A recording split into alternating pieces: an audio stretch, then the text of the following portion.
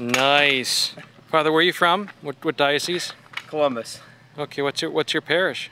My home parish is St. Catherine of Siena in Bexley, and I'm assigned to a group of parishes down near Portsmouth. I'll be starting in August. Okay, is this your first CYSC? Nope.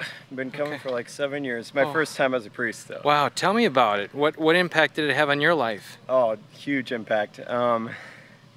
Just seeing God work in people's lives, having Him work in my life in powerful ways, and just that opportunity to set time apart for God, to have fun, and also to glorify God in special ways that you can't really in your everyday life.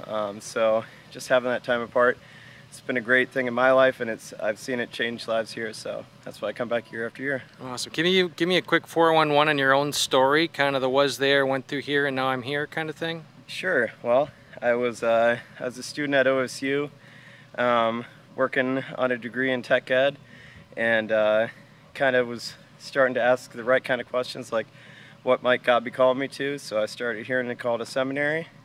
Went to seminary for 6 years. It was a great time, and now here I am as a priest 6 years later, and just loving it. Praise God. So two more things. If you had the captive audience of teenagers throughout the world, you had 30 seconds to speak to them, to kids in the culture and all that they're into, speak to them right now. If they were tuned in, what would you say to them? Well, I would definitely and just talk to them. Imagine that they're watching you right now.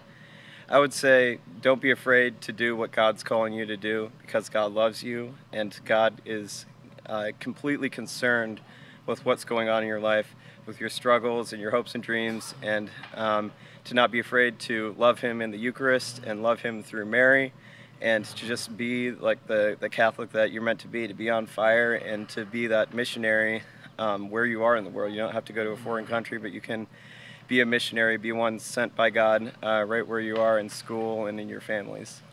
Awesome. One final question. So a lot of parents, you know, I don't know, they fear taking control, taking the video games out of kids' hands, all that fun stuff. Mm-hmm. What advice do you give to parents? From being around kids a long time, what do kids really want? Talk to parents, give them advice. I would say, you know, kids just want to be loved, you know, and if they know you love them, they're not going to be as resistive when you do have to, you know, punish and take things away. But it's just that base of love, and praying for your kids on a daily basis is so important. Thank you, Father. You rock. You can drive off into the sunset. Awesome. Thank you. I hope Silva.